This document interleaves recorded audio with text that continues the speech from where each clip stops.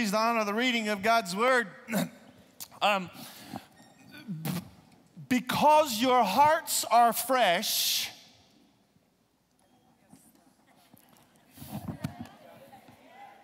you've been able to receive some new. Like, for instance, we have new coffee in the coffee shop area. We're done with the cheap stuff. This is really good coffee. It's new. It's new. You should check it out. We've got some new things happening, hospitality, just a lot of new things. But watch this, watch this. Today we are pleased to introduce to you a brand new church app. Oh, yeah. Go ahead, fake it. I don't care. So some of you are like, I didn't even know we had a church app. That's why I'm taking time now to tell you we have a church app, and we've been operating with an old one that had some limitations, and now it's just crazy how good it is. And the reason I'm telling you this now is because if you download the new church app, every week, you don't have to download it every week, download it once. Every week, my sermon notes will be on the church app. So you can follow on, you can take notes on the church app. Not only that, when you lose your bulletin, from now on, it's not a problem because everything that you read in your bulletin but forgot is on the new church app, okay? Every week, there's new information coming on the new church app. And not only this is one of my favorite, you don't have to be in a Wi-Fi zone to stream the services live. You can actually just use your data to stream. So please, there's a whole lot of other really good features. Download the new app. If you are an Apple customer, you just go to the App Store, push updates, I was thinking upgrades because I got that, updates, and it happens automatically. If you're a Google customer, come forward and we will pray for you for your, just kidding. If you're a Google customer, you have to get rid of the old app.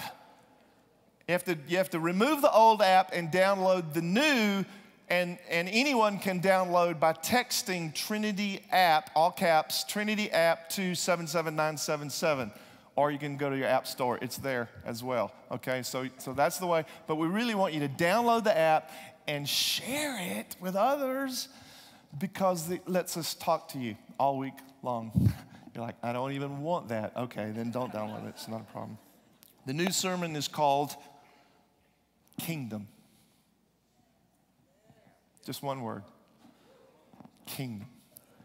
And would you, as has been our custom, all year, declare with enthusiasm our theme verse out of Hebrews chapter 10. Ready, go. So do not, it will be, you need to, so that when you have done the will of God, you will receive what I am ready to receive what He has promised. And then out of the Gospel of Luke chapter 10, after this, the Lord appointed 72 others, and He sent them 2 by 2 ahead of Him to the places where He was about to go. He told them, the harvest is plentiful, but workers are few. Ask the Lord of the harvest, therefore, to send out workers into His harvest field. Go. Go. I'm sending you out like lambs among wolves. You don't need to take a purse or a bag or sandals, and do not greet anyone along the road. When you enter a house, say this, peace to this house. If someone who promotes peace is there, your peace will rest on them. If not, it'll be okay because you'll still keep your peace. It will return to you. Stay there, eating and drinking whatever they give you, for the worker deserves his wages. Do not move around from house to house. When you enter a town and are welcomed, eat what is offered to you. Heal the sick. What? Heal the sick who are there. And tell them, the kingdom of God has come near to you. When you enter a town and you're not welcome, go into its streets and say, even the dust of your town we wipe from our feet as a warning to you, yet be sure of this. Be sure of this. The kingdom of God has come near. I'm not going to read that because it'll leave you depressed. Verse 12 will leave you depressed. I'll just skip over that. One more verse, Matthew chapter 4, verse 17. Would you declare it with me? Everyone together, ready, go. From that time on, Jesus began to preach, for the kingdom of heaven has come near. This, dear friends, is God's word. Amen. You may be seated. So I'm going to begin this new, what time is it now? Good. We're good. We're good. I want to begin this new series with a sentence that you're gonna be worried about me, but don't be worried about me. One of the campus pastors saw the manuscript, and he came by the office early this morning. He said, "Pastor, sometimes you scare me." I said, "Sometimes I scare myself, so it's no big deal." But here's the opening sentence to the series. I'm so frustrated with Christianity. I mean, I could spend some time talking about priests who molest children, or pastors who steal money from the church, or members who cheat on spouses, or worshipers who are only available to worship when it isn't in conflict with a cowboy schedule. I wasn't going to smile, but I did. I could spend some time talking about hypocrites. I could spend some time talking about Christians who only love people who have the same skin color as themselves. I mean, I could put a pretty long list together if I wanted to, but you probably get the idea from that. I'm really frustrated with Christianity. This past week, as I've already mentioned, I was able to preach to the Pentecostal pastors of Russia, their annual conference. And you may remember 2 years ago, I preached a similar conference, same people, different conference. And when I came back, I was so enthused by what was happening in Russia, because these pastors had this incredible vision. They were like, we're going to plant 10,000 churches. I think it was in 7 years, if I remember correctly. And man, they were planting churches left and right. But you've read in the news that now the Russian government has begun to persecute the church in Russia. And I'll just be honest, it's taken a toll on their hearts. They're a little discouraged. They're a little confused. And what I learned this time when I went, instead of paying attention to the news, what I learned is that actually the reason the government is persecuting the Pentecostal church in Russia is because the Russian Orthodox Church influenced the government, because the Pentecostals were taking all the Orthodox Christians away. But the point, they're still planting churches, but their enthusiasm has diminished. And it was my privilege to be able to preach to those guys 2 or 3 times. And you know, I preached what I've been preaching to you about, a fresh heart. And I reminded them that Jesus said, I will build my church. But he didn't just say it at any old place. He said it in the gates of opposition. He said it at Caesarea Philippi, where there was so much resistance. And so together, 2,000 pastors, we were just saying it over and over. This is who you are to me now. You are the Christ, the Son of the living God. And the gates of hell will not prevail against. So we just said it over and over. And one evening I prayed for over 1,000 pastors. I got to lay my hands on 1,000 pastors and encourage them. But the reason I'm telling you this story is because it's Christians harassing Christians. And I'm frustrated with Christianity. I know I read the Bible. I mean, I know that Jesus wept and Noah got drunk. I know that, David lost his temper and Peter betrayed Jesus. I know those stories, but I'm just telling you, I've become so concerned about the current levels of Christianity, and it's caused me, I'm not in a funk here. It's caused me to realize something that I had it back here, but it's just coming to the front. Jesus did not come to start a new religion. He came to unveil a kingdom. And that's a huge difference. Jesus didn't come to start Christianity. He came to establish heaven's culture in the earth. I mean, it's everywhere. And now that I see it, I'm sorry I haven't seen it earlier, but like Luke chapter 8, one day, Jesus is preaching to a multitude of people, a very large crowd, and he's teaching them in parables. Now, the word parable is so interesting because it really means hiding the truth. It means kind of disguising the truth or filtering the truth. And he's teaching them in parables. It happened to be the parable of the farmer and the seeds and the soil, you know. But afterwards, the disciples asked Jesus what it meant. And Jesus explained to them what it meant. But then Jesus went a step further and he said to these guys, his disciples, he said to them, you guys realize, this is a summary, you guys realize I have to teach the crowds in parables. But you guys, he turned to them, he looked them in the eye, he said, you guys, you have listening hearts. You gave up the fish, the fishing boats and the net. You gave up the accounting practice, that was Matthew. You gave up the doctor's practice, that was Luke. You did what you need to do to get close to me. And he says, to you, I'm going to give the secrets of the kingdom. The secrets of the kingdom. That's what got my attention. Come on, church. What if instead of Christianity, we started living in pursuit of the secrets of the kingdom? I know what I'm about to say is a little dangerous, and I've prepared to suffer the consequences. I have responsibility to everybody, okay? I love loving all the souls, the ones who are just considering faith for the first time. I love working with the lukewarm sometimes.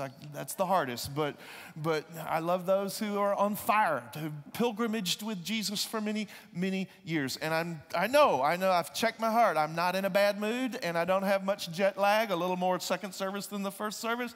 This is not about jet lag, but I am deeply desiring to know the secrets of the kingdom of God. And I've been praying it, and I'm going to keep praying it. Please, Jesus, get us to the point where you don't have to hold back anything. Because, you see, that's what it was really about. You know, Jesus looks at the multitudes, and he says, guys, he says, the reason I can't tell them everything that's in my Father's heart, if I gave them the whole idea that was in my Father's heart, it'd be more harmful to them than it would be good. It's like you don't buy a Honda 650, you know, for a 12-year-old. You don't do that. And Jesus is like, I can't tell them everything that is in my Father's heart. It won't help them, but I'll tell you the secrets. I'll tell you the secrets.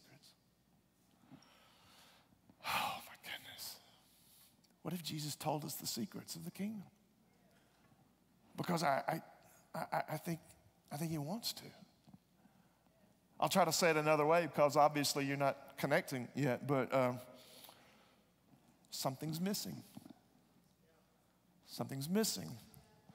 Maybe it's just in my life. I'm not going to talk about yours, but I'll just talk about my life. I think something's missing from my life, and I'm more spiritual than all of you put together. I know. And yet here I am, ordained with the Assemblies of God, filled with the Holy Spirit, went to youth camp, and I just don't like Christianity anymore. I don't like the emphases. I don't like the inconsistencies.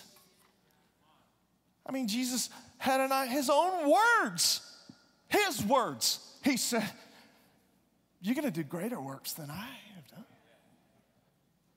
The whole idea is that we would have this union with Jesus that would bear much fruit, that the glory of God would demonstrate and dwell in our relationships in our households. We would go, 2 by 2, and we would knock on doors and we would say, peace to your household. And not everybody would receive that, but some would receive. The Bible says that we should be able to build houses that will stand regardless of the severity of the storms that come our way, that there's a people who will be kings and priests that will cast out demons and heal the sick and be able to introduce into the culture, hope.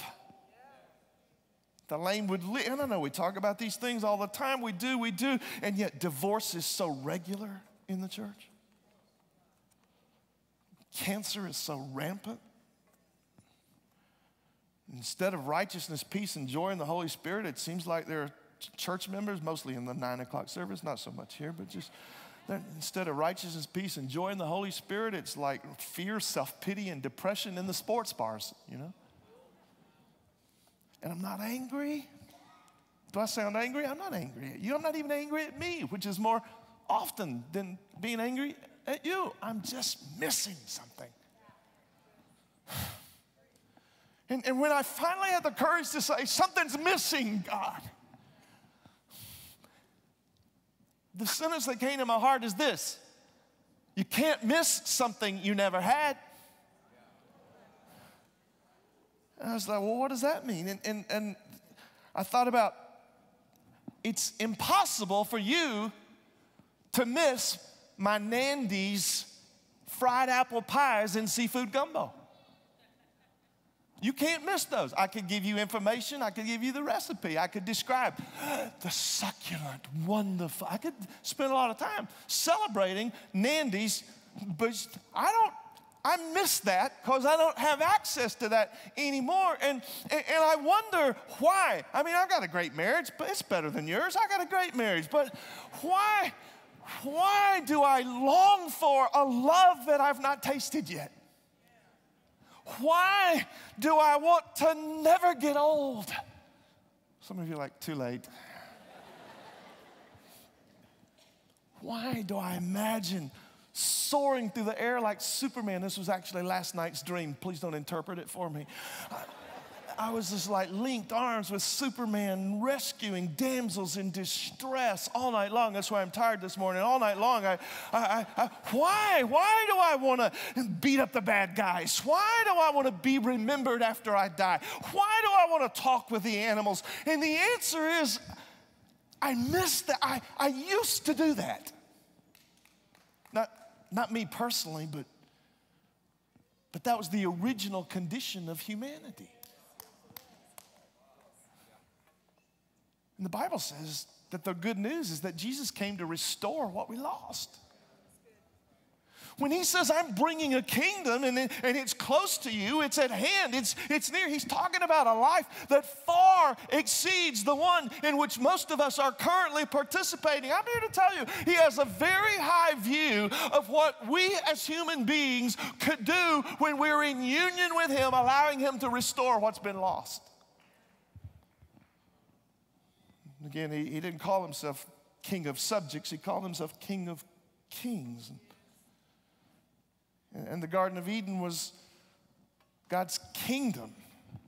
It was the place of the dominion of the king. It was where we lived. At one time, we lived in perfect union with God. He gave the jurisdiction of his universes to us, and when we made a decision or when we made a decree as humans, there was spiritual force that was released. We were holy. We soared. We ruled. We laughed. We loved, all in union with God. But you know the story, right? We lost our place. We thought we were equal to God, and now instead of the pursuit of the secrets of the union in the kingdom, we're just settling for Christian information, wondering what's missing. We hope Jesus will take us to heaven where someday we'll finally be happy and finally be good. In the meantime, there's somebody here that needs to long with me for the secrets of the kingdom, because heaven's the last thing God wants for you.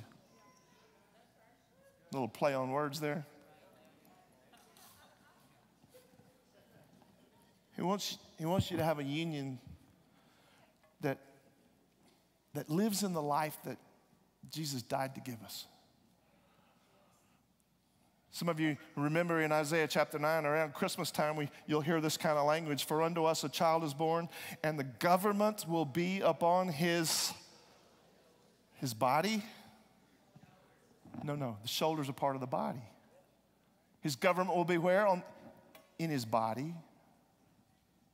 And he'll be called Wonderful Counselor, Mighty God, Everlasting Father, Prince of Peace. In the increase of his government and peace, there will be no end. He will reign on David's throne and over his kingdom, establishing it and upholding it with justice and righteousness from that time on and forever. The zeal of the Lord of Almighty will perform this. Now, if Jesus was that child that Isaiah was talking about, how many of you believe he was?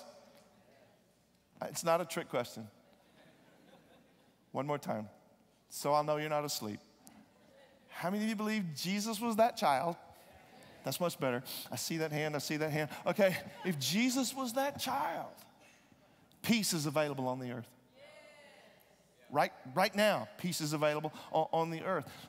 And you see, peace is the culture of heaven. Peace is in heaven, not just the absence of war. Peace means so much more than that. Peace is satisfaction. Peace is fullness of resource. Peace is the thing my heart longs for. The culture of heaven is peace. I mean, the good news, Ephesians 2 says his purpose was to create a new human race making peace. Ephesians 2 says he himself is our peace. It says he came to preach peace. Jesus came to bring the culture of heaven into the earth. How many of you know for sure that you can get really good Mexican food in Dallas?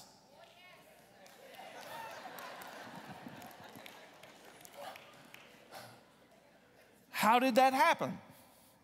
How did we get really good Mexican food in Texas? Well, people who understood Mexican culture came to Texas, and instead of settling for beans and sausages that the cowboys were eating,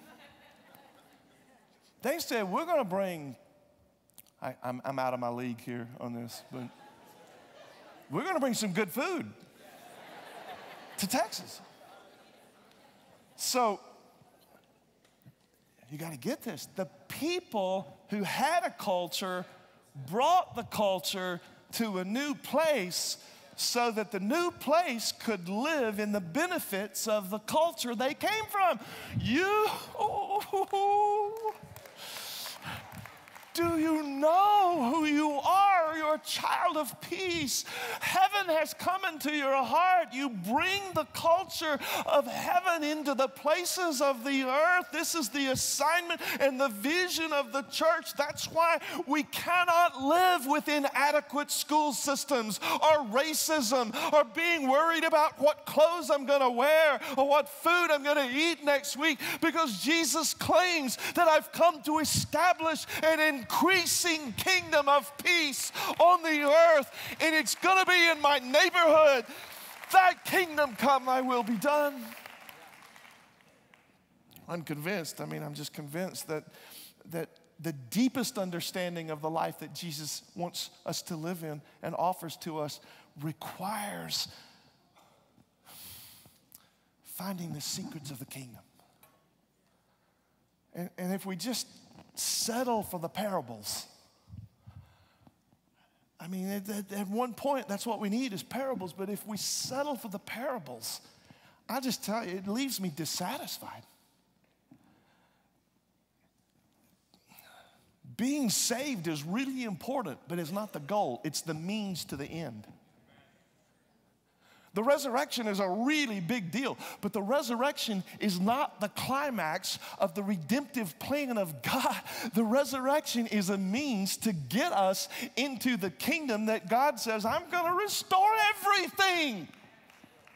The resurrection is one of the ways by which we are able to believe this is actually going to happen. And I don't know how to say it any other way. I'm just thirsty. I was saved when I was 4 years old. I was filled with the Holy Spirit when I was 8 years old. I've been to revivals all over the world. I've seen amazing things. But today, I am thirsty. I'm thirsty because when Jesus says to those guys, I've got some secrets and I'm going to offer. Listen, I don't feel condemned today because I'm dissatisfied. I listened to a Christian theologian, a very prominent theologian, this past week when the hurricanes were coming toward the Carolinas. I heard him, he said, well, there's nothing we can really do about these storms. We should pray for comfort, and we should be generous to those who are going to suffer because the storm is going to hit, and thousands of people are going to die. Did you guys see this? This hadn't have anything to do with my sermon, but did you see the weather reporter who was leaning in the wind and storming, and the two guys walked by looking at him like, did you see that? I mean, this was the worst storm that was going to ever hit. It was just people, thousands and thousands of people were going to die. And I heard the theologians say there's nothing we can do. We just need to pray for comfort for those who are going to be devastated and help those who are going to. And we should pray for comfort for those who are hurt. And we need to be generous to people when they suffer. But Jesus imagined a group of kings who could speak to a mountain and it would be cast into a sea. Jesus stopped the hurricane one day and he said, I could do what he did. And so I'm thirsty for those kinds of kingdom secrets, and I may never get them, but to not try to get them is not an option for me, not any longer. Jesus met that Samaritan woman at the well and he said, if you're thirsty, I'll meet your thirst. And I don't know if there's anybody else that's been all the way through the membership seminar and the plunge party and you're still thirsty. But I am. I had a member ask me not too long ago, I wish you'd just give us a radical, scary vision instead of just building programs. We can do that. Give us something that just stretches us out. Okay, how's this? Rule the earth.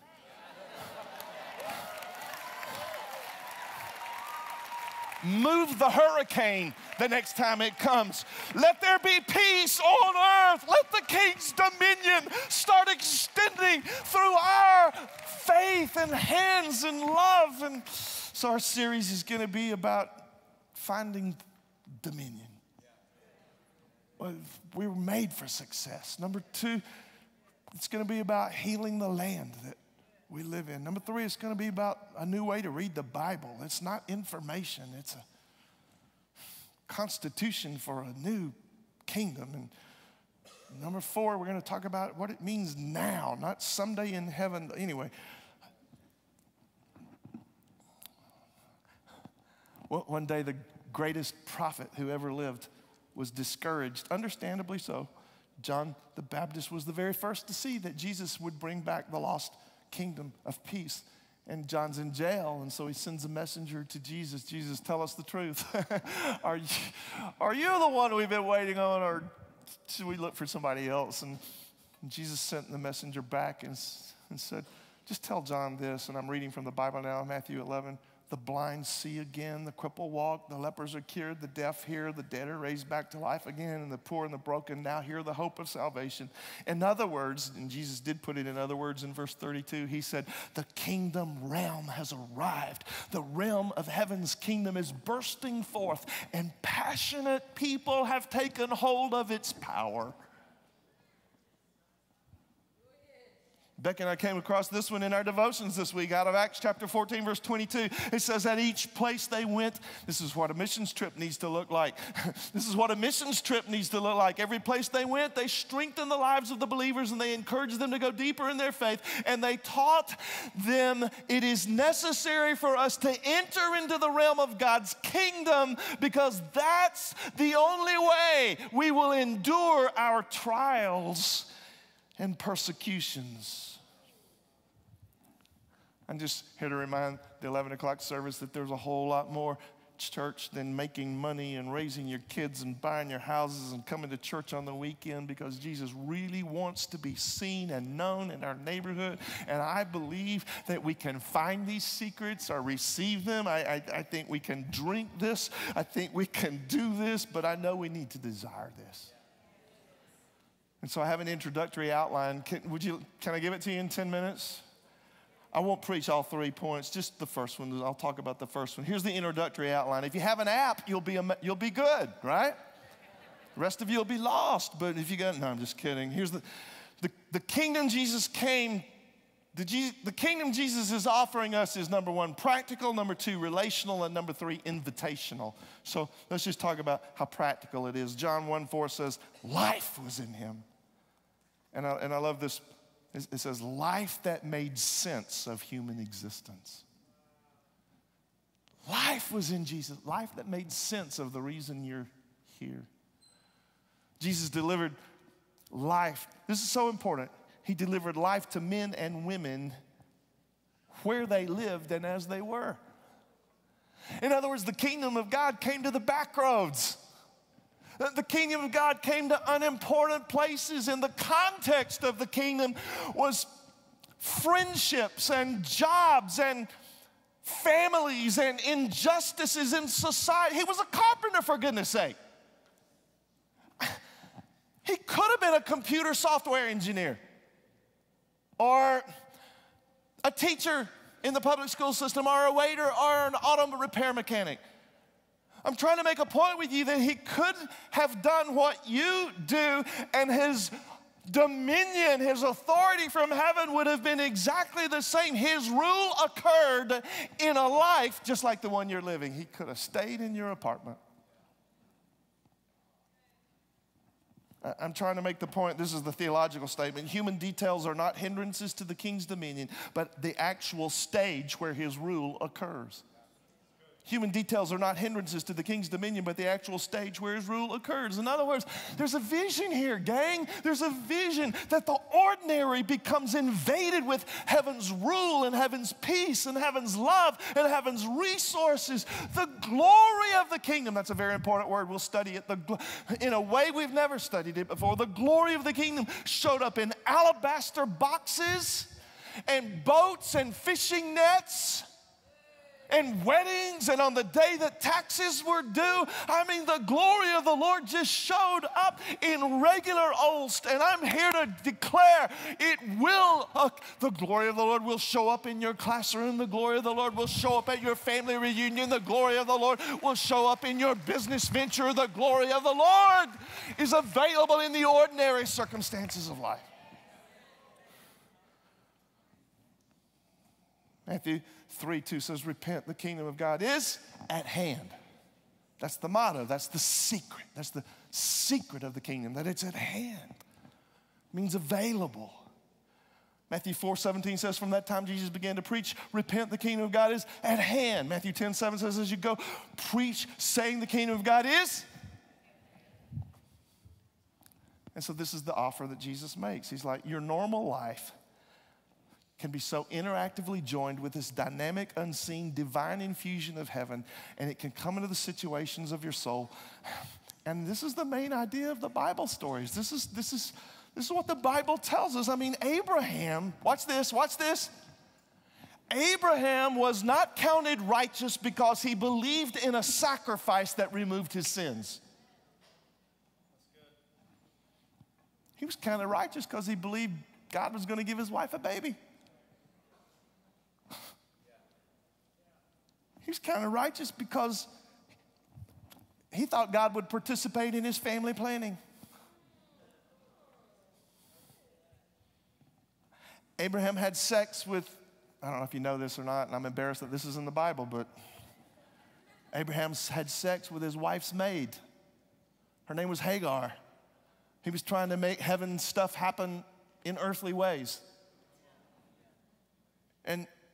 And Hagar got put out. She got pregnant with Abraham's son.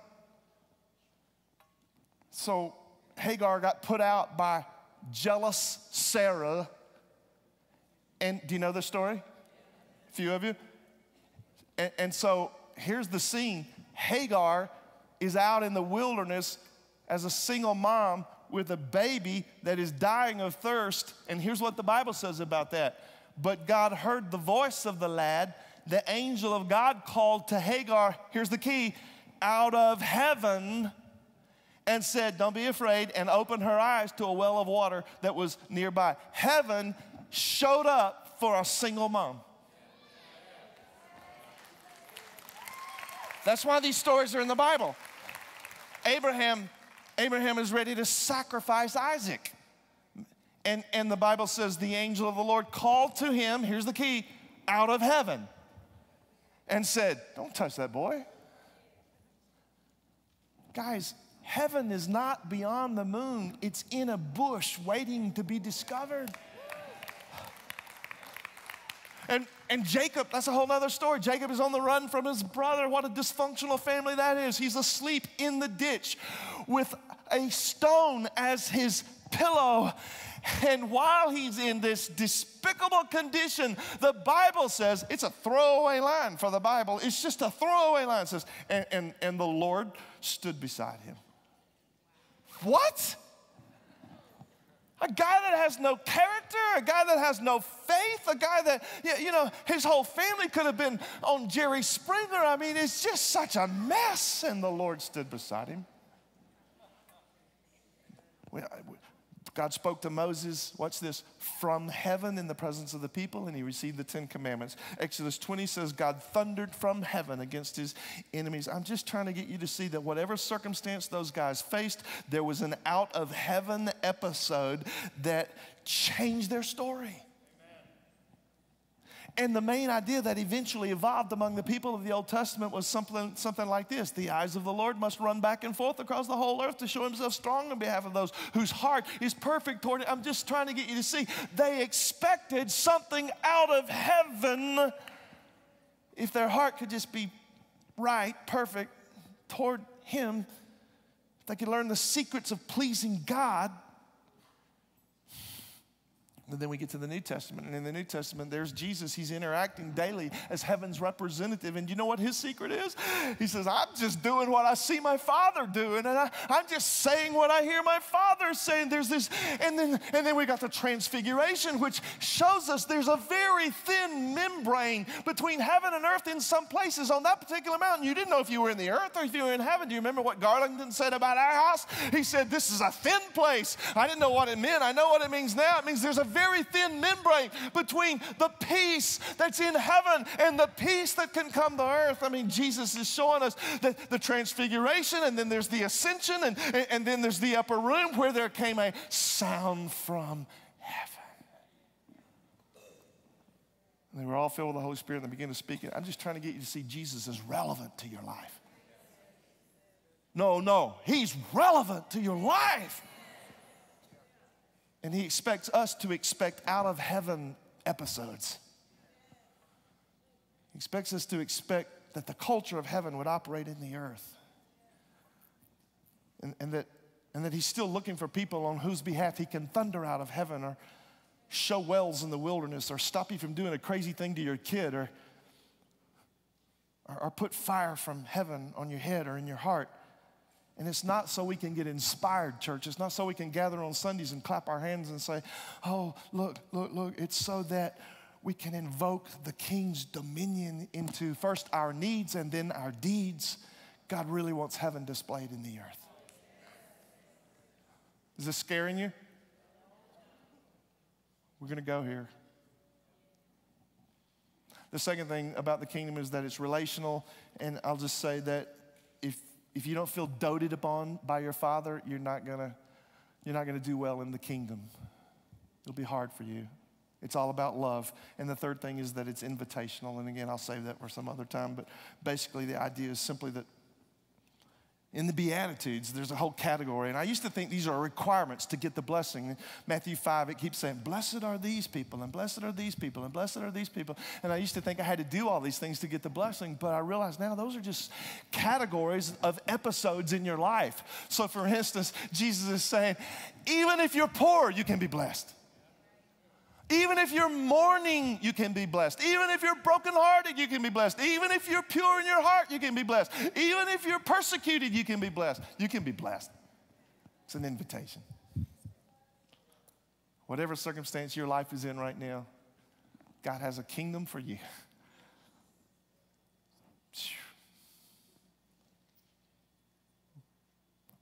Don't mess with me.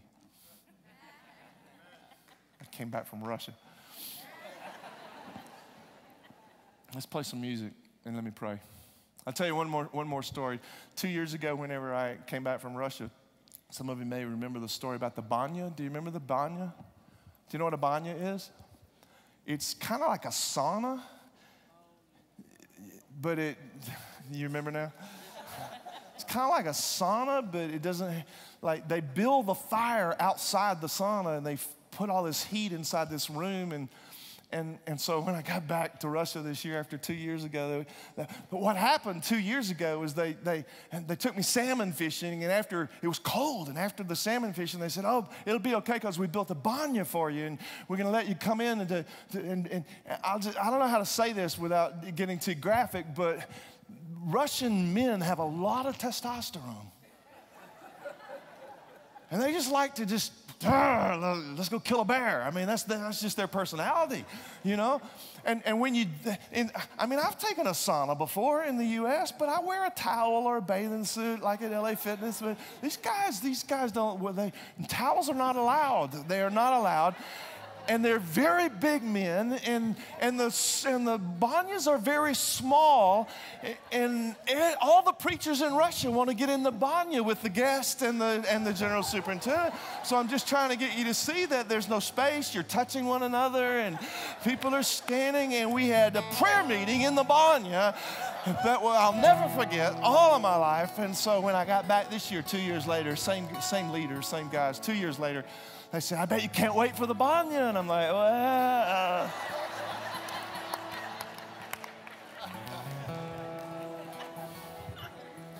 Well, this year they upgraded the banya. They upgraded it. They're like, oh, you're going to love this one because now it's a black banya. It's black. I was like, what is that? I said, well, and I didn't know. They spend days making this ready. They spend days. They build a fire outside, but they use special kind of wood, and it makes it smoky, really smoky on the inside. It makes the wood black on the inside, and the wood holds the heat for days, literally. And they've gone all over the forest to gather this wood. They build a fire in the firebox. They make sure it's smoking, and I feel like a piece of pork. I'm just telling you. I'm in a smoker.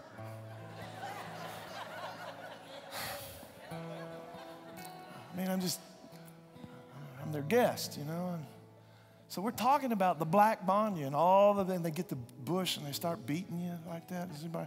And I'm just like, wow, this is missionary story in the making. But I'm just like, so we got to talking. I was like, guys, do you know? I mean, they told me all the things they had to do to make a black banya. I said, don't you know they have electricity now? It's like, you don't have to. It's like in the U.S., we have saunas. We actually have Russian spas. There's one in North Dallas. And they use electricity there.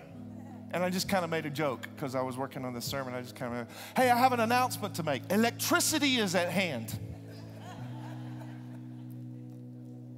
And I know that's a corny illustration, but do you know there's a lot of people living right around us who are really hungry for spiritual food. And we are the only ones who can say, hey, guys, the dining room is at hand. And there's a lot of food prepared for you. There's a lot of blind people who need someone that can see to say, hey, sight for you is at hand. Or people in prison who can say, hey, freedom is at hand. It's at hand. It's available. And I don't know, I'm just done with Christianity. I'm just done with the politics of it. And I don't know if I want to renounce it or not, because you'll take it out of context and you'll go tell somebody, our pastor renounced Christianity today. I don't want to do that, but I just want to say there's so much more than what we've been living in. And I don't know if we can get there, but I think we ought to try. And that's the ask. Will you with me become kingdom searchers? Kingdom participants. She's like, how do we do that? Well, come to the sermons. Come listen to the sermons. See, it's a trick, right? Get you to come back to church. But really, the key word is let's just repent. Let's just evaluate how we've been living and decide that Jesus gave us more opportunities than we've been participating in. Let's evaluate the way we've been living and see if there's a better way to live, because I think there is. All right, let's pray. Stand together. This is the introductory sermon.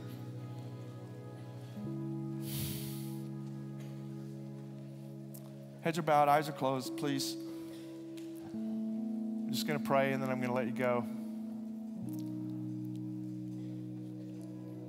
The key to coming into this kingdom is, I can't really dismiss without saying this. The key to coming into this kingdom is to make sure you have a spiritual union with God, to make sure that you have this relationship. It's a relational kingdom. You have to have a relationship. And the only way to do that is to open your heart to the Holy Spirit and let Him come in and begin the union. If you've never done that, please don't leave today without welcoming the Holy Spirit. He's searching to and fro across the earth to see whose hearts he can ignite with his life and his love. And if that's never happened, then, let's settle that. But maybe some of you today, our closing prayer, you're an information-only believer. You're like, yeah, I've just been hanging out in the parables. I feel, Pastor, like you, something's been missing. Something's missing in my life. And I'm ready to do whatever I need to do to welcome the secrets. I want the heavenly realm in the earth. So you could pray for me, Pastor, that I wouldn't just be satisfied with information only. And maybe there's somebody here that has a very specific episode where you need heaven's peace to come into the earth. You need the culture of heaven to happen here now. You need it to be at hand. Those are the three ways I'd like to pray. Number one, that some would begin your spiritual union now. Number two, that some would say, I'm not going to be an information-only believer anymore. I'm going to do whatever it takes to get these secrets of the heavenly realm operating in my life. Or number three, some would say there's a specific episode where I need heaven to be at hand. And I'd like you to pray for me. So if you're willing to participate in this prayer, would you just show me your hand all over the house? You're just like, yep, that's me. It fits my heart. One of those fits my heart. Good. That's most of you. I'm going to pray a general prayer, but then I am going to open these altars up. If you'd like some personal prayer, I think we probably have some people that would be willing to do that. And just for time, that's the only reason I'm not just asking you to come forward now, but I want to pray for you. Everybody lift your heart with your hands. Would you do it? Just the whole house. Just lift your heart with your hands. So Jesus, I'm praying for every lifted heart. We were raised in a Christian culture. Some people call America a Christian nation. I'm frustrated with it. I know that there's more. I know that there's a life that you purchased for us. And I can't give all the explanations as to why we've stayed in the parables so long, but Lord, I know that you long for a group of people with whom you can trust your secrets. And Lord, we want to be that people. We're actually saying today, do whatever you need to do, Lord, so that you don't have to withhold the Father's full plan from us.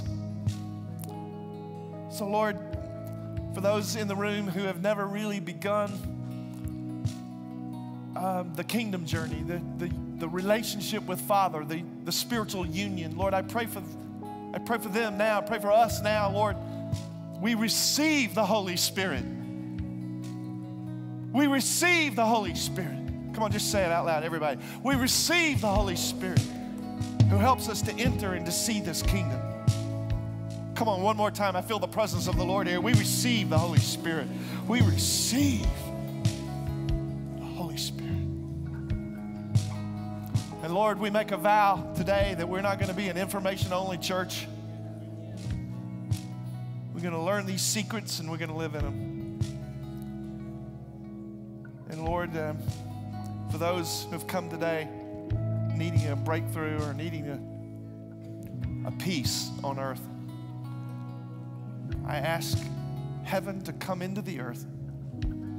I pray that what is happening in heaven would happen in their lives. Lord, show them what you want to be for them in this moment. And help us to be kingdom people. Father, you know what I mean when I say I'm going to renounce Christianity. I'm doing it with my tongue in my cheek. But God, I just don't want to stay in the levels we've been in for so long. I want to become men and women of the kingdom. So hear our prayer, know our heart, help us go there, and we'll give you the praise for it in Jesus' name. And everybody said,